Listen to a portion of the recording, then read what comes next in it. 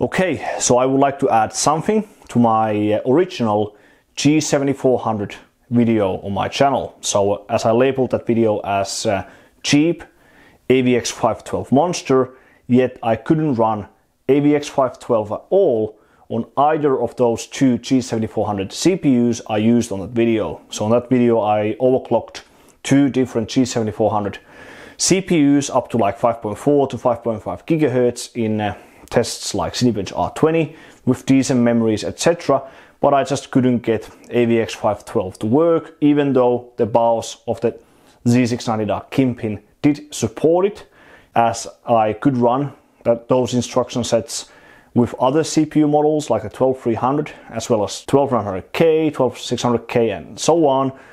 And even as I saw AVX-512 negative offset option inside the BIOS, I just couldn't get the whole thing to work. So the whole AVX-512 instruction set is not actually even meant for the Alder Lake 12th gen CPUs. So now on these newer batches, Intel is already disabling the AVX-512 support altogether. So it was never meant for these CPUs. It was integrated in the earliest Alder Lake CPUs by accident. The whole instruction set is initially made or meant for the high-end workstation options. Like if you purchase any LGA 3647 CPU, like for example the W3175X, you will obviously have AVX-512 support. But anyways, so here on the middle is the G7400 I used on that video. So the other one, the worse one. The better one I sold to my team member Clemens from Germany, but here is the worse one. And you can see, if you look carefully, it has this rectangle over here on top of the Intel text over here. So the rectangle or square-ish marking means that the AVX-512 instruction set has been disabled at the hardware level from this particular CPU. And this is the very same CPU that's on the thumbnail of my video I already mentioned about. So if the CPU has this rectangle over here, there's absolutely no way to get AVX-512 to work, as it's already disabled by Intel at the factory.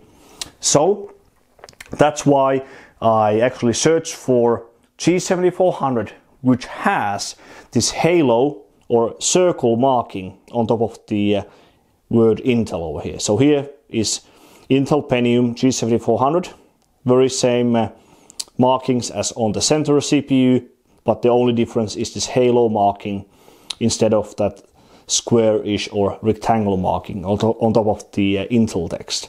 And this one did have AVX-512, as you could see in my previous video. I could get the rank 2 score in Y-Cruncher 1 billion, which can utilize that instruction set.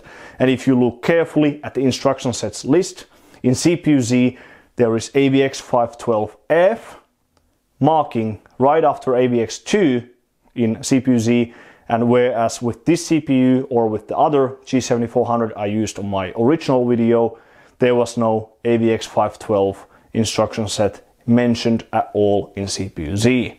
And the same thing goes for 12600K and my 12300. All of them have this same halo marking on top of the Intel text over here, and I could get AVX-512 to work just fine. So Y-Cruncher 1 billion record score with the 12300, and with these K CPUs like the 12600K, 12900K, etc., you can get AVX-512 to work as long as you just disable the add-on cores or the E cores. So with these CPUs you don't have it working by default, you need to disable the add-on cores. But with these non-K CPUs like the G7400, 12300, etc., as they don't have the add-on cores at all, they will have AVX-512 out of the box as long as they have the circle marking. So you don't need to do any change inside the BIOS to get the AVX-512 to work.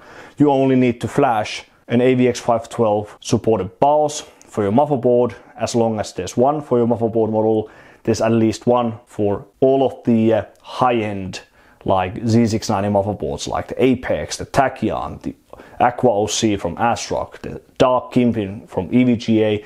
I think there's one for the Unify X from MSI, etc. So that's all you need pretty much. And of course, if you want to maintain stability, you can use the negative offsets for both AVX/AVX2 and AVX-512. Just bear in mind the heat difference, which Buildzoid already covered pretty well. So AVX2 is much harder on the Alder Lake CPUs than AVX-512. So you actually need a lower multiplier for AVX2 compared to AVX-512. So in my experience, AVX-512 is fine at a frequency of, let's say, like 100 MHz lower than what's possible in Cinebench R15 or R20. And for AVX2 you might need, let's say, like offset of 2, so 200 MHz lower frequency. That's at least what I've seen this far. But with the highest core count models, like the 1200K, etc., you might need to use like a larger drop in the clock frequencies because of the higher heat loads on those larger CPUs. Now with the 1200KS, I think it's even harder to find a 1200KS which supports AVX-512. It's the newest Alder Lake CPU that came to the market, and I think all of them will have, I think nearly all of them have AVX-512 disabled already at the hardware level. So I think it's extremely hard to find 1200KS with this halo circle marking on top of the word Intel on top of the IHS. So that's pretty much it. So if you really want to find AVX-512 supported Alder Lake CPU, you can easily just walk around in a store if they have, let's say, like tons of these CPUs on the shelf in some PC or hardware store, whatever. You can just look at the IHS from that little like peek window, which is usually like visible on those boxes, but actually on the 1200K and so on, they don't have that very same packaging as they used to have this far. But at least with the Pentium retail packaging, they still have the very same like type of packaging, so you can actually see the IHS without opening the whole CPU retail package.